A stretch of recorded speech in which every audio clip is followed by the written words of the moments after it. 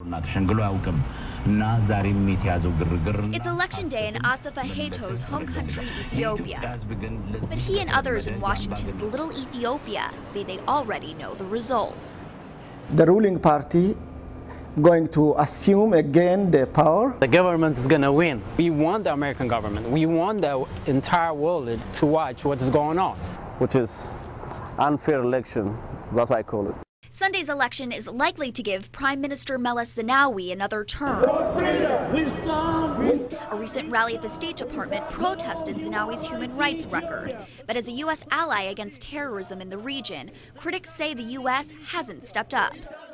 Ethiopia has been moving on a steadily more repressive trajectory for some years. Donors tend to take the short-term view and say putting pressure on its worsening human rights record is too difficult, or it's not balanced by the risks.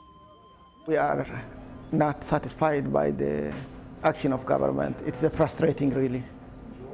As far as U.S. stands for human rights and the justice for the people, they have to take into consideration the Ethiopian situation.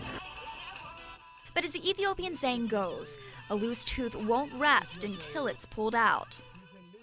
Heto says they might have to wait another 5 years, if ever, to do that.